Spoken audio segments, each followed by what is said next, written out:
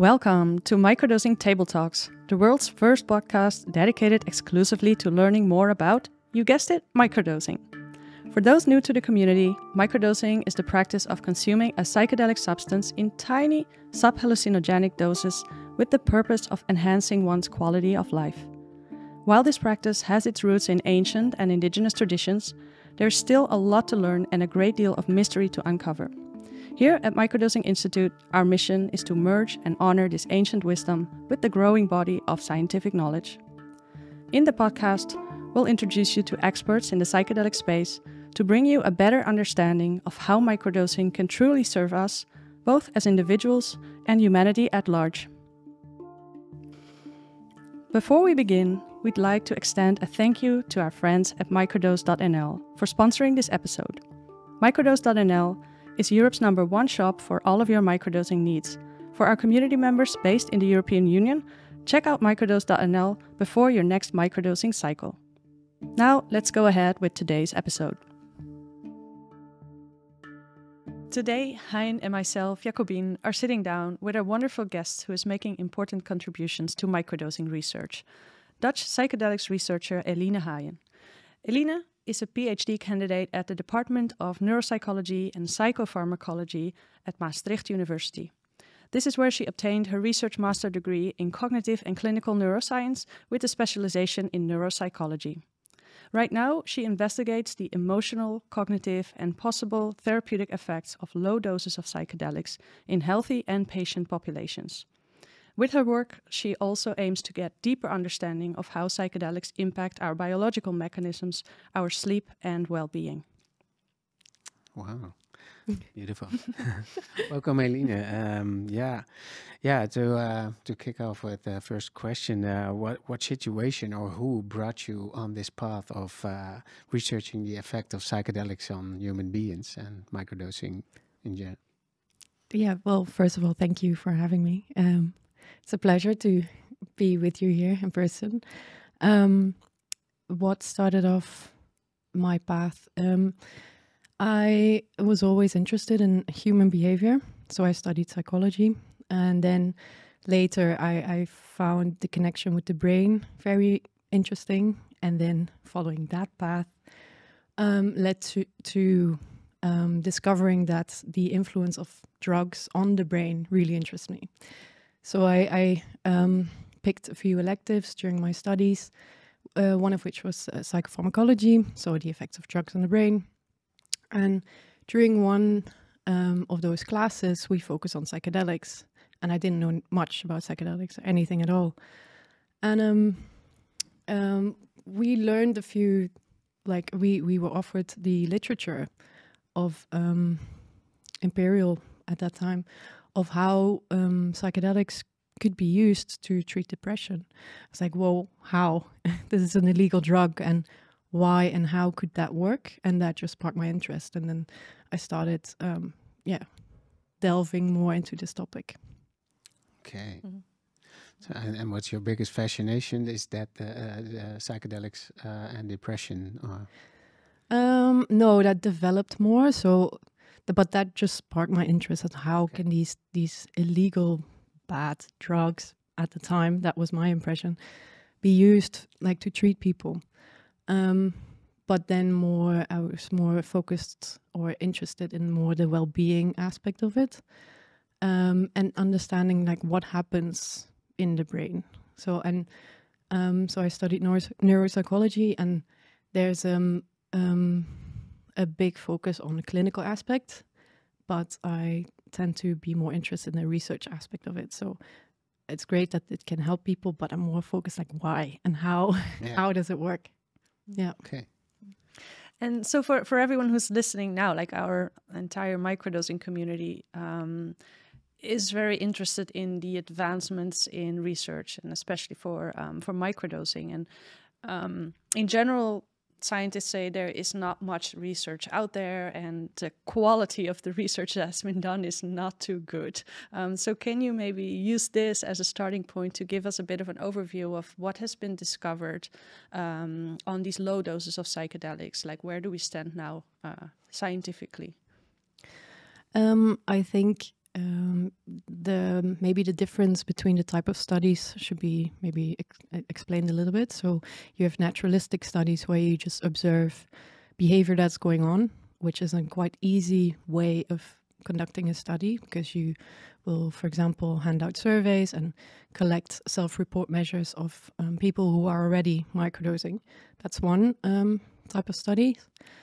And these studies happened already quite a lot, and there's a lot of information based on these type of studies. And then we have the controlled experimental studies where experimenters in a lab manipulate a certain condition. And this is what happens in placebo-controlled studies. And of those, there's like far less, like even a few.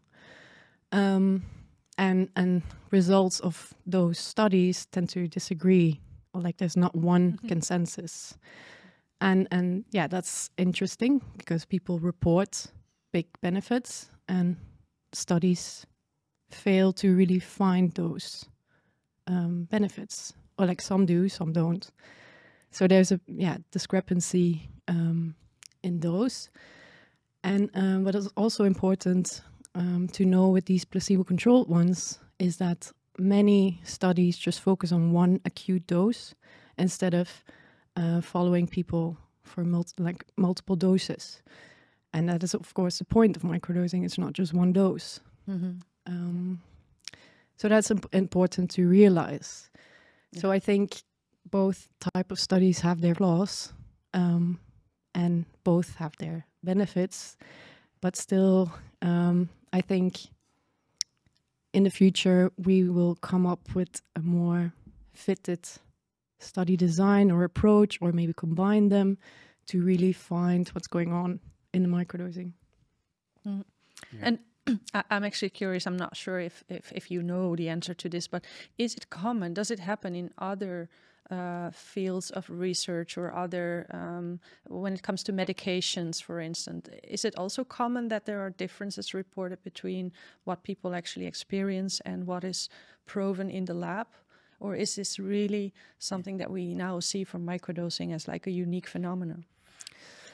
I'm not sure, but I think the large amount of survey studies that is now available in microdosing, and the few placebo-controlled ones, is because these drugs are illegal and it's very difficult to conduct a placebo-controlled study.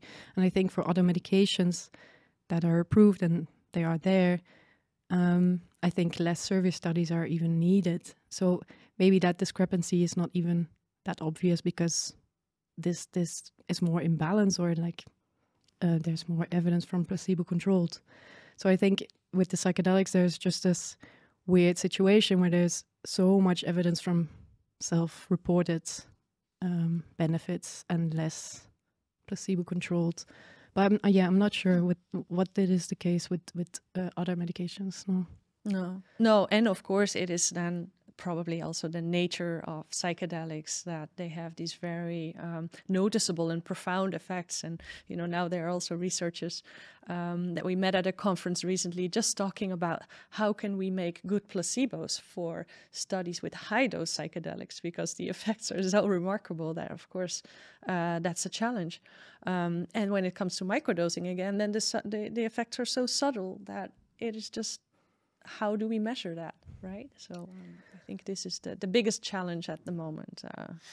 It always has been a topic since the 50s that they knew that setting influenced the whole experience, and so that like Kim Kuiper said, it's also if you have the measurements or the tools to measure it actually accurately, and how do you in a clinical setting measure it for over a longer period of time? That can be a really good challenge.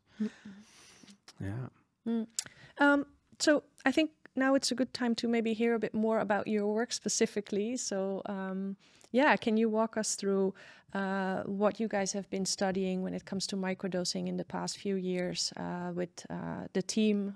We know some of the others as well, Kim Kuipers and Nadia Hutton and so many others. I think it's growing. So Natasha, yeah. So can you just walk us through what you've been studying and what you've been discovering thus far? Yeah, I think the main microdosing person in our department is Nadia, and of course Kim, but as a supervisor, and Jan Ramakers as well. But yeah, Nadia conducted a few placebo-controlled studies with LSD, low doses of LSD, and one of the studies was a dose-finding study where they provided multiple doses, like 0 micrograms or placebo, 5, 10, and 20 micrograms, and afterwards they did a repeated dosing study with 15 micrograms of LSD, but as far as I know, that has not been published yet. I'm not sure what I'm anyway, and that was it actually for microdosing. Then my PhD project was on is on the effects of low dose LSD in ADHD. So we set up a study, and it has been approved by the METC, so the ethical committee of our university, and but that has not started yet. So in the meantime, we set up a few other studies, and they have also been approved. One of it, which is a naturalistic study, which I explained before. So we observe the behavior that's going on. Also in ADHD patients or people without an ADHD diagnosis who express that they experience severe complaints. So like since the start of my PhD, I'm mainly focused on that while setting up other controlled studies and getting them approved. Yeah, and the first publication of that project has been published in October, so I'm very happy with that. And yeah, it was an interesting project. So we advertised it also on your website, and a lot of people signed up at the start, like 250, I believe. And we assessed them at baseline, so we gave them surveys assessing certain traits, well-being, and ADHD symptoms, of course. And then 2 and 4 weeks later, we gave them the same set of questionnaires to see how microdosing would influence these traits. All participants had the intention to microdose on their own initiative, so we didn't provide any advice or anything related to microdosing, but they did it on their own. And we found that ADHD symptoms were decreased after 2 weeks and were further decreased after 4 weeks, and well-being was increased after 2 weeks and stayed at the same level after 4 weeks. So that was quite a positive finding, and it is in line with what people report in anecdotes. But the benefit of this study was that we used standardized measures to really quantify if there was a big improvement or not, or is it just like feeling that it was working for them. Okay, so not only that they said, yeah, I feel better, I have better well-being, but you could also really measure it. Yeah, and even like also compare it to other treatments, for example, because the ADHD symptom scale that we used is like a widely used measure, also in methylphenidate or like stimulant research, for example, so we can actually see how much do they improve. So can you tell us what are some of the most common symptoms that are measured also on this scale? So ADHD is characterized by 2 main symptom domains. That's inattention and hyperactivity and or impulsivity. And then you have to think of just problems, just keeping focused. And like maybe an interesting thing is we all have an idea of ADHD in children. Well, they cannot focus in class and are very, can't sit still. But in adults, it's often less recognizable. And So you have to think of failing to meet deadlines, or you cannot really focus at work, or you just fidgeting with everything. These are can be examples of ADHD in adults. Yeah.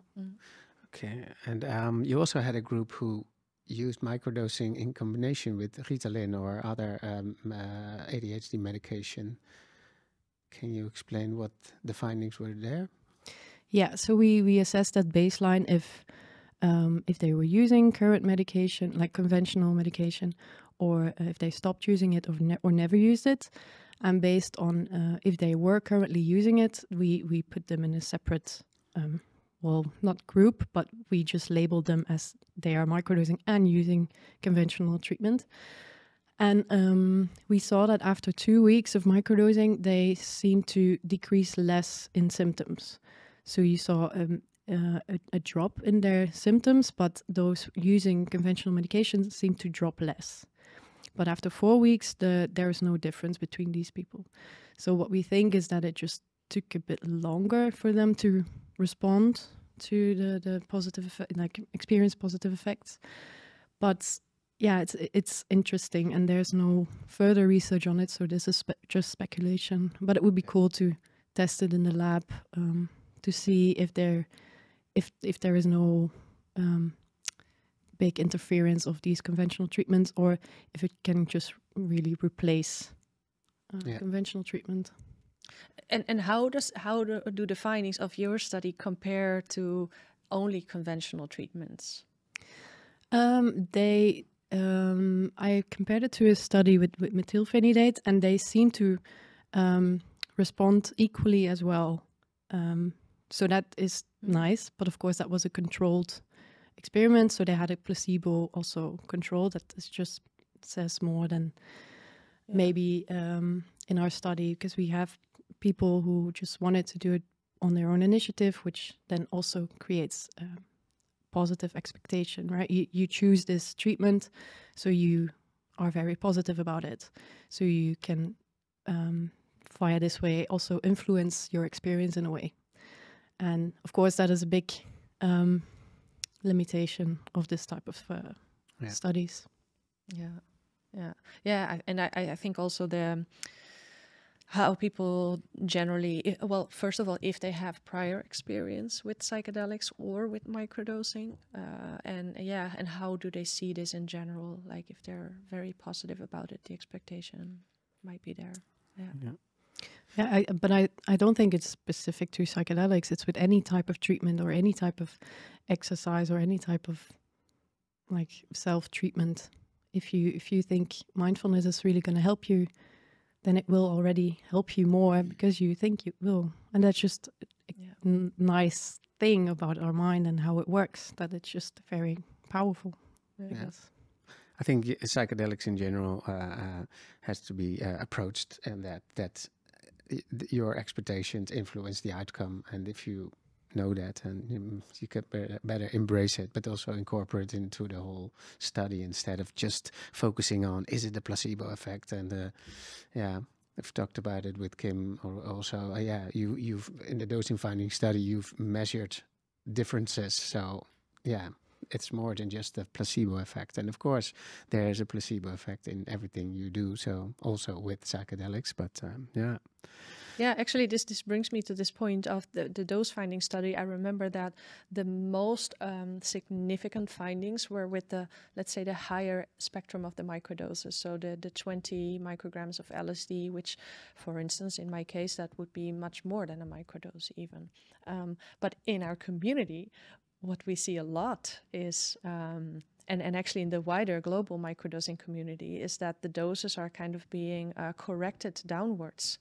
So people are taking less and less and finding that if they really observe themselves, they already find benefits at really small doses. So, the 5 micrograms of LSD or the 0.1 of dried mushrooms. A lot of people, even experienced microdosers who come to our programs, they sometimes say, like, you know what, I sticked with the lower dose this time because I already felt supported, and I already felt like it was enough for me. This is something we're also very interested in, how how do people decide on what dose they will be using during such a microdosing trajectory. So what do these people then report? Is it just like they feel they have positive benefits without having any negative benefits? That's what I assume how they pick their dose, or is it something else maybe? Yeah, well, in our 6-week coaching program, for instance, we have a calibration week. So, and especially if people are already experienced in microdosing, they think, okay, I need 1 gram of fresh truffles or something. So we motivate them to take less, to find out if you're still noticing any effect, and because we advocate for less is more. So yeah, and once you have experienced the microdose and you know the direct effects, you can easily notice it in a slightly the less you take it, you still notice it. So that is, I think, also what interferes in if you do the dosing finding study with only 1 dose, then of course the person who takes 20 micrograms will definitely have more effect or more experience, but it doesn't mean that it's a more pleasant experience or a more meaningful experience. So yeah, I don't know if you want to add something to it. Yeah, it seems just that microdosing helps everyone move away from this paradigm of like you're taking a medication, you're taking something, and you need to wait and feel the effect, and then you know it's working, and that's kind of the old paradigm. And now we're moving into something it could be seen more as a supplement. I have always been told this in ayahuasca ceremonies, you know, by shamans, like you might not notice too much during this ceremony, but just know that the medicine is working on you anyway. And if it is really that, or if it's something else, I think we don't really know. We cannot really say for sure.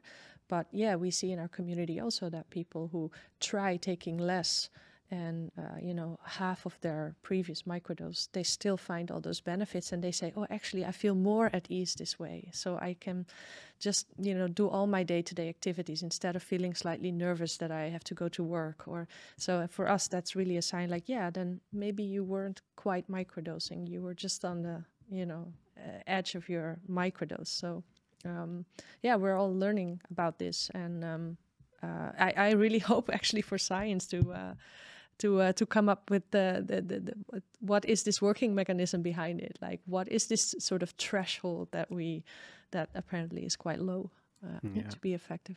Yeah. For every person, it's different. But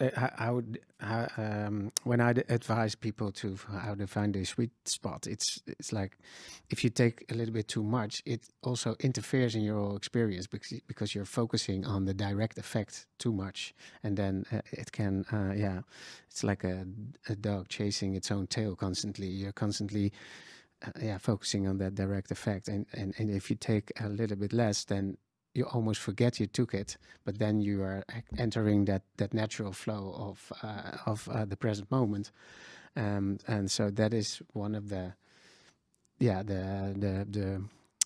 things that you have to look for when you find your sweet spot. And of course, the sweet spot is not a fixed thing, because setting also influences it. If you have a meeting with a lot of people or a presentation, it could be that your sweet spot is a little bit less than when you go and walk in nature with your dog or with your friend or partner. So yeah, that comes maybe to the question you mentioned, set and setting, and there was a paper released last week or recently. Can you explain why you find it important, the set and setting? Yeah, more because set and setting is such a big important thing and a big focus in large dose studies, right? With there's big attention and a lot of care goes into finding the correct set and setting, and with taking a high dose as a psychedelic. But with microdosing, that is not there at all in the literature, at least, or in studies. And even like people are advised to do their daily things, their daily activities. But what this paper says is more that psychedelics can put a person into like more suggestible state and very context sensitive state. Yeah. And with large dose studies, of course, that is very obvious. But with low doses, this can be just as much the case. And if you then, you continue doing your own work and your own daily activities, that can, of course, then influence how you experience these things. And that is interesting, I think, because people can realize maybe that what they are doing on a day-to-day basis is not really correct or not really working for them, or that can lead maybe to negative outcomes in these people. That's just a suggestion, right? Because this is not researched. But and a big focus on that paper is also that we in the controlled study should report more what is the set and setting, because we can learn from that. And of course, in controlled studies, we put people in a lab, in a boring lab, and let them do boring tasks, because we want to know on these standardized tasks how they are doing. But of course, this is not really representative of how people are microdosing in real life. So I just found that very interesting, that it's just has not been the focus in microdosing. Yeah. But I'm very curious to hear what you think of this. Yeah.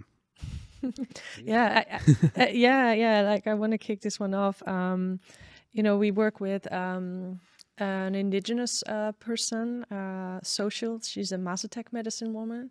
And just as an example, that in indigenous communities, for them, their cosmovision is that everything is connected, and we are connected to everything, to, our ancestors, our lineage, by our genes, but also by on different levels. We're connected to nature, everything we eat, everything we drink, the cycles of nature. We resonate with all of that. We are part of that. So, and then in our team, we actually found that microdosing is one tool to help you feel more connected, to help you realize that you're connected, and in the first place to yourself, and then to others and to nature, etc.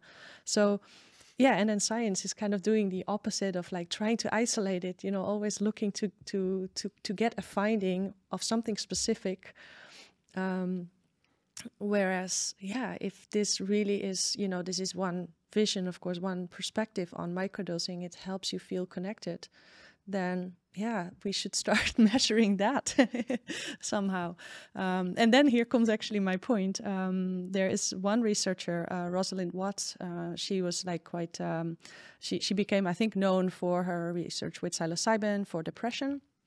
And she developed the connectedness scale, because she said this is something that seems to be one of the key factors in people who overcome their depression or really significantly diminish their depressive symptoms from one-time psilocybin. It's that they feel more connected. And to my knowledge, she developed this scale because there wasn't a way to measure that. So, maybe this could be a starting point. What do you think? Yeah, what I want to add is that the mindset or the set is most important. So if we guide clients or we coach people, we tend to motivate them to be in a certain mindset that they can in that mindset they can get the most out of their microdosing experience. So the setting becomes a little bit less relevant, but like I already mentioned, that depending on the setting, you can adjust your dosage, your microdosing. But the mindset is most important. And for instance, for people with burnout or depression, it doesn't say like microdosing heals the depression. It all depends on which phase of the process people are at the moment. So if they're already eating healthy or doing some exercises or breath work or meditation, then microdosing can really be a really good aid because they have the right mindset. But we first guide them to that mindset and that broad phase. So that's what I wanted to add with the set and setting. It becomes more relevant than, yeah. Yeah, you can be, if you see it as a spectrum, right? And for instance, depression is maybe a good example. You can be totally on one end, which is like the victim mindset of like, life is not treating me well, and why is this all happening to me, and this victim mindset. But then on the other end of the spectrum, you have that person really wants to do something about it and is really ready to transform, to heal, to be better, to do something for the world. And I think that that whole spectrum in between is where you can find someone who starts microdosing and who starts, signing up for a psychedelic study of therapy. Yeah, you have to figure out where are they, and I agree. Mindset is really important. Yeah. So I'm actually curious if that is, you mentioned set and setting, but maybe even this whole just mindset topic. Is that being researched at all in general? Like when we talk about mindfulness or... Before we continue with the rest of the interview, I'd like to inform you on one of the programs we run at Microdosing Institute that might interest you. Our 6-week microdosing intensive is the most holistic and powerful option we offer for microdosing support. 95% of participants indicate that they had a positive personal transformation in just 6 weeks. Additionally, many participants gained lifelong community connections and valuable tools to continue exploring and integrating insights even after the program has ended. One participant noted, "The arc of the program worked well and guided us through our experiences. It was very clear from everyone sharing that we had all been through a profound process together that touched each of us deeply." To start your journey of personal transformation with microdosing, please visit the link in our show notes or head to our website. Mindset. Well, more maybe referring back to what you mentioned before, that research is really trying to isolate things. Like mindset is a very broad thing, and it involves a lot of things like eating habits, exercise, nature. I'm just naming a few. But of course, how researchers can draw a conclusion is by isolating these things and to control for as many factors as possible to really say, okay, this thing that we manipulated is causing this effect. So I think it's the nature of research, but it is indeed then difficult to research a thing such as mindset. And what you just mentioned, if a person is really ready and to undergo such an experience and involving all the personal factors of this person will just be of less importance in a controlled study. And that is also what I mentioned before. I'm curious to see if in the future there will be a more interesting or complex design taking these things into account. But also, by the way, about depression, because you both mentioned it, there will be a big controlled study in Australia, but like many participants over, I think, a 6-week treatment period with microdoses. So that will also be very interesting. Is Vince Polito conducting that? Okay, yeah. Yeah. And I think that's the first controlled study with depression and microdosing. Yeah. So that's that's exciting. That's exciting. Yeah. Okay. Yeah, I mean, I'm so happy to see that this is all moving forward now. Like it felt like it had like sort of a slow start because we've been doing this for now more than 5 years, and in the beginning we could hardly mention any science, and now there's all these things happening. And should we just go back to the ADHD study? Just I'd love to hear a bit more about the study that you're actually going to set up, and just talk about it. Like, what are you really hoping to find? What are you really hoping to measure in this controlled setting then? So that will be a controlled multi-center trial. So it will be partly conducted in Basel in Switzerland and then partly at our university. And we have 52 participants in total, and then half of them will receive 6 weeks, 2 times a week placebo, and the other half will receive a low dose of LSD. So treatment is twice a week for 6 weeks, and then the main focus of the study is just the safety and the efficacy. So continuously we will monitor them, the safety measures, like vital signs. There will be physical examinations during the study, and also repeated assessments of their ADHD symptoms. So to see if it is effective and if it's safe. Secondary to that, we will focus on cognition, so attention, inhibition, time perception, these things. We will measure them before the treatment period and at the end of the 6 weeks to see if there is a change there. But then again, I like I mentioned before, this is a controlled study, so people will come to the university and they will, for example, do the attention task in a boring lab, and that might be difficult for these patients. But we haven't started yet, and I'm very excited to get this started, and Kim as well. We're trying our best to start as soon as possible, and but that is the main focus of the study, so safety and efficacy. Okay.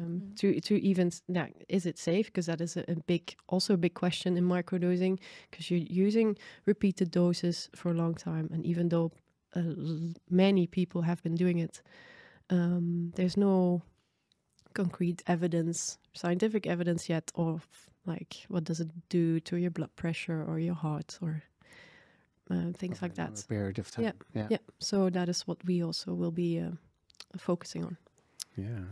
Yeah. I can still remember when Kim Kuipers and I discussed the whole ADHD idea at the second seminar, when the dosing finding studies was published. Like, hey, a lot of people in our community are microdosing for ADHD. Yes, please write a study on that. So finally, it got published. And so it's great to hear you're moving forward with a follow-up study. And is also the dosage then already like in place? You know what do you get? Because there was also a paper came out that like weight and height didn't interfere with the dosage. So how do you what do you give to the participants? And we will be giving 20 micrograms of LSD, which is considered quite a high microdose. So we tend to say low dose as well, because it is, I mean, it's what is a microdose and what is a low dose? What is there's not really a clear definition, I guess, on it. So that will be done in that study, 20 micrograms. Yeah. Well, the definition of a microdose is that you don't have any visual distortions. That is, and so no classic psychedelic effects. That's the thing of a microdose, I think. But people with ADHD tend to take a little bit more than average, also. So yeah, that's something we fail to really assess in that naturalistic study, because it was difficult to. A lot of people gave in, like, it's a free text entry, and you can see that some people do make mistakes in what they report. It just didn't make sense, for example. Or, so that is a nice thing about these controlled studies, that you know what they will get and you know what it is exactly. But yeah, so I'm very curious how that dose will, be tolerated by the participants. Yeah, absolutely. And I think also not only the dose, but also the protocol, because this is also, and again, like it sounds almost like we're ahead of science in terms of finding things out, but we are really just anecdotally comparing microdoses with ADHD with people who don't have ADHD. And I think we can say that the ADHDers, they benefit a bit more if they microdose every other day. Somehow they keep the same flow of being focused, feeling good about themselves. And if they have a larger interval, they feel a drop, kind of. So they kind of fall back into their old self, ADHD self. I know this sounds really harsh, but so that would be an interesting thing as well to they keep the momentum more, and also people with depression or burnout, because the third day, the Fadiman protocol is a research protocol designed on the third day, when you have a normal day, to look back on the microdosing day to compare the difference and report back to Jim Fadiman in this case. So yeah, like 4 years ago already, we started to notice that people on the third day were like anxious or waiting to take the other day, and or having that dip again, and so yeah, we decided to advise or work with the every other day protocol, and yeah, for some people it can be helpful to work with that. I have a question then, because if they have been microdosing for a certain few weeks or something, and then they have a period of not microdosing, right? I mean, is that how people normally then do it in your community? And do they not then experience a more like a drop back to like increase in symptoms, for example, in that rest period? Yeah, so you mean after like a cycle of 6 or 8 weeks of microdosing, we always recommend this reset period. It's now also, I think experts all agree that, you know, they work on the receptors, but those receptors are not meant to be like constantly used by the microdosing substance. And also I can even from personal experience say, like, if you take this break and then you start again 1 month later, it seems more effective. So there is definitely some sort of tolerance that can develop. I don't personally know too much about how ADHDers respond after this, you know, when they take their break. The overall community, there's definitely people who worry about that. They sort of go ahead of themselves and say like, oh, but what's going to happen? You know, the anxiety comes in. What's going to happen if I have to stop? Because I had a really good experience during my first week of microdosing. So, but actually it seems that they, you know, if your well-being increases and you feel more connected to yourself and you feel you have a bit more authority over how you feel and how you operate, and you may become better aware of your needs. And this goes for ADHDers too, that they adjust, so they know better what their needs are. So they also may discover actually what types of tasks they can actually focus better on, or what do they do if I'm not feeling focused, or if I'm not feeling good about myself, like how do I resolve that? So yeah, and then you have a good period there to test that out and to kind of see how you're doing without the microdoses. So yeah, it's part of the experiment, and it can be a learning experience as well. And as for the safety, we discussed that with the researcher. It's called Kevin on ICPR, but he mentioned Keelan Thomas. Yeah, Keelan Thomas. Yeah, he mentioned that for safety and reset the receptors, a minimum of 2 weeks is advised. But yeah, we also tend to say, hey, let's look back on that period. What did you gain for insights, and what did you learn? Because a successful microdosing process is if you don't need it anymore. But for medical issues like or situations like with ADHD, it isn't a medication that solves the ADHD. It turns back again. So yeah. But in parallel, there's this learning process going on. Like maybe it's a bit of wishful thinking that this is going to work for everyone, but we see it in our community that these microdosing cycles can be really like used for learning about yourself and your responses and your behaviors, and how to cope with it, and then take what you learned into those periods. But I think it also depends on how, where do you rank on the ADHD scale, and how much does it bother you in your life, and all of those things. Yeah. Well, we invite you for next week. We have a masterclass from one of our team members who is a microdosing ADHD coach, and she's going to do a masterclass. It will be available online also, but she's doing it live next week. Join us. Yeah. Oh yeah, please send me a link or an invitation. Yeah. But okay, so ADHD recovered, research coming up, and it's exciting because it's the first study of this kind, right? So we have to start somewhere, and let's bring it on. What else are you what else are you excited about when it comes to these low doses and the potential, and that based on what you've seen so far, What else are you excited about that should be studied, or that you're like, we absolutely need to look at this? Well, apparently there are also women specifically who microdose for PMS symptoms, which is very interesting. One of our bachelor students a while ago set also a study up, and we're currently trying to analyze it and publish it at some point as well. But that is very interesting, but also maybe difficult to test in a lab with like hormonal cycles and everything, and different time scales of women. But And do you have any more specifics about what is being measured or what is being looked at when within this group? Because it's such a big thing, also like hormonal imbalance, and it can mean so many different things.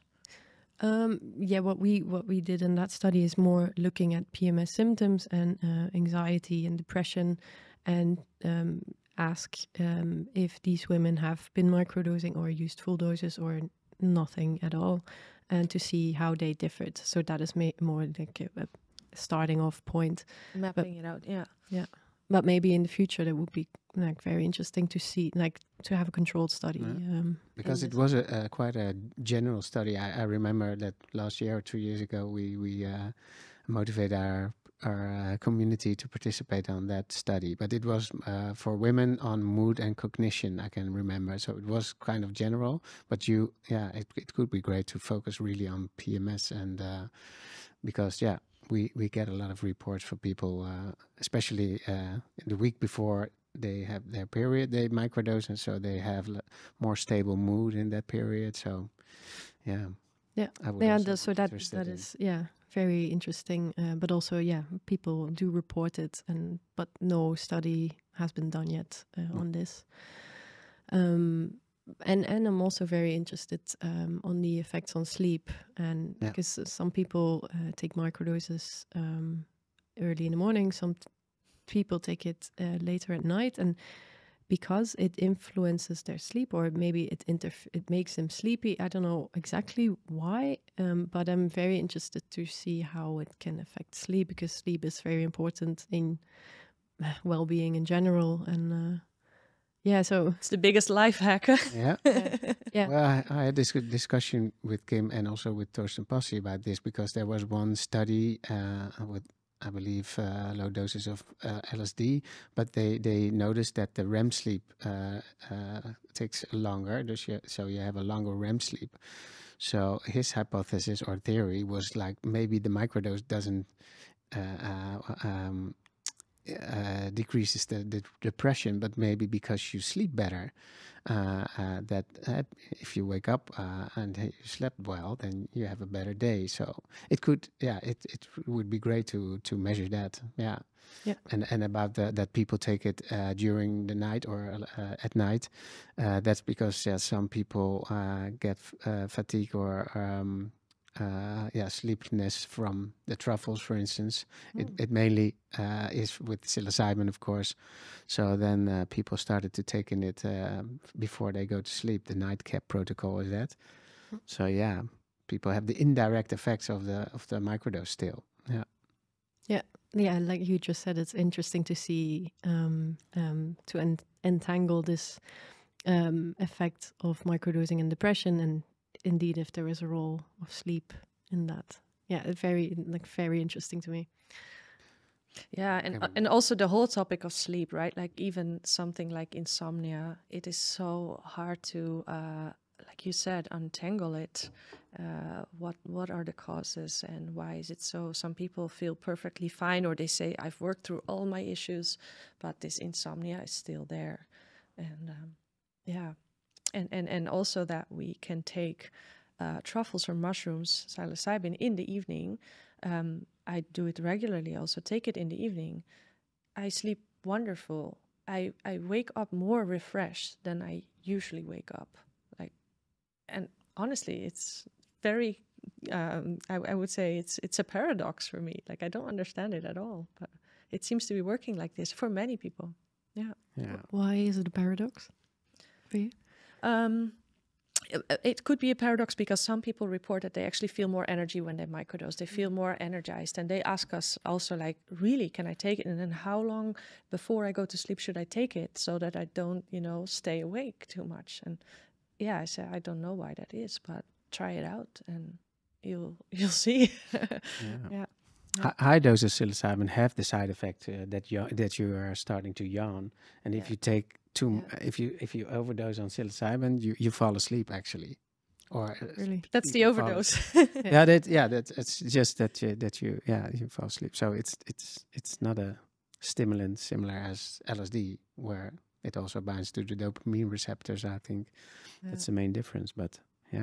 Yeah, but it can be a stimulant. Like also recently I had a coachee who said I take my microdose just before my workout, and then I go to the gym and I have I have more energy, but also I have a more embodied workout. I make more the connection with my training and with my movement and with my body. So yeah. Maybe this is an interesting concept also for like what do researchers think about this? Like we always call it a non-specific amplifier. So it can also amplify what is at that moment alive in you. And if that is like wanting to be at the gym and wanting to move, it helps you move.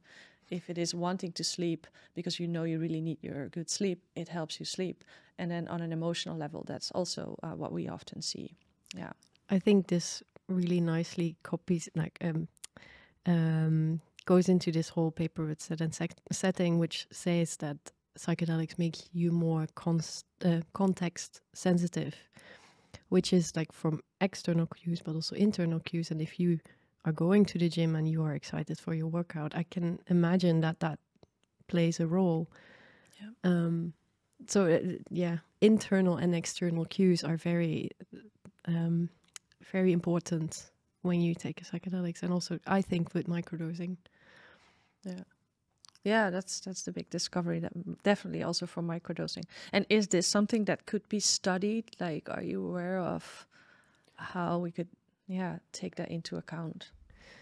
I think it's already a nice start that the studies that are going on, that they report more what they do, like set and setting wise, but you could design a study where you manipulate something in set or setting, like manipulate something in their expectations or manipulate something in the environment. That would be a cool design, I think. Yeah. I hope it's ethical also, because you could be, bringing people bad news and then later say, sorry, it's not true.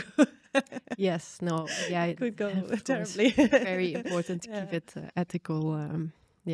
But of course, like a boring lab setting or a more comfortable setting where they still have to do the same thing, but it's still the setting is different, or when they are multiple people around or where they are alone, like these things are setting, and that could be of influence in maybe also how you perform on such an attention task, which is very boring, or can you take breaks in between, like these things. Yeah, absolutely. Lots of microdoses also, especially people who are just beginning and who are sharing their experience with others, or they are in a group, they also often start sharing music with others, like, this is my microdosing playlist, or so. Yeah, it's definitely makes us sensitive to those external cues. Yeah. Yeah. What else do we want to talk more about? We have a couple of minutes left. We covered lots of ground already in terms of studying all these different factors. Yeah. If Eline, is there still, if you could really dream up a study without any limitations, if like there was money, you had unlimited participants, everybody's safe and sound, and what would be really important for the world to do? That's a very big question. I know. Important for the world to do. Yeah. For mankind. For mankind. Well. Yeah, I mean, that's why we all do this, like, essentially, right? If we. Yeah. Well, I think every researcher is already kind of doing that. Like, it is a little break. but together it is, of course, very important. And I think every type of research, maybe that's an important thing. Like, I don't see the only, like, the placebo-controlled studies as the only studies. I think the naturalistic studies are very nice complement to these controlled studies. But yeah, no, to come up with a oh no, that's a difficult question. I cannot really answer. Cannot really think of something right now. No, but yeah, I would be very interested with the sleep thing. What I like that you say is that the natural studies, like we always do the citizen science, and we know that some researchers have critics or are critical about the outcomes of citizen science, anecdotal reports. So we are happy that now, like the Microdose Me app, where Kim Kuipers is also involved in, and that is sort of a citizen science project, and I think that the two can strengthen each other. So I remember there's a is this a definition? I wrote it down here. Patient and public involvement, PPI, is defined as research performed with or by patients and members of the public, rather than to or for or about them. So it is really this involvement, and I think it's we're taking some steps now in doing that.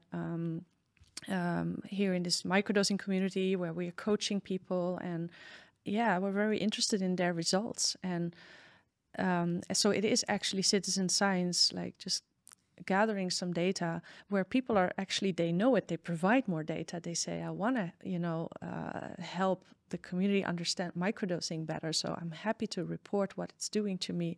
And then if you can, bring that data together and extract some findings from that, that's really great. And so we're seeing this happening, but it would be, I think, amazing to see this also on a larger scale. And I think maybe the ADHD study is a good example of this as well. That in the end, you can do really good research if you really involve these people who have these symptoms and see how they interact with a potential tool for their betterment. Yeah, I think it's very important. Like, we as researchers don't really know what the patient's needs are unless you ask them. With a few other survey studies we set up, or we are setting up, we have this question included at the end, like, what do you think that we should research? And there's some like interesting comments coming in from that question. So I think it's a very important and good point, because we can never know unless you ask. What we never assume. What we find interesting to know, if because we have these coaching programs, is a coaching helpful for some people? So that is the beauty, that we will your team will be following our participants on our program, and study if microdosing in combination with coaching can be helpful. So we didn't cover that, but I'm really excited about that, for that collaboration also. Yeah, that would be very interesting. Yeah, it comes down also to one of the things that James Fadiman also, I wouldn't say changed his mind about, but he started collecting all these reports from people who were microdosing on their own. And of course, there were so many wonderful results, and that's why we're all here now trying to find out more. And more people started microdosing based off of those findings. But at some point, he said, I actually see that there is even more benefit in people who are part of a community, who connect to other microdosers, or who are connecting with a coach. Then the results are more sustainable also.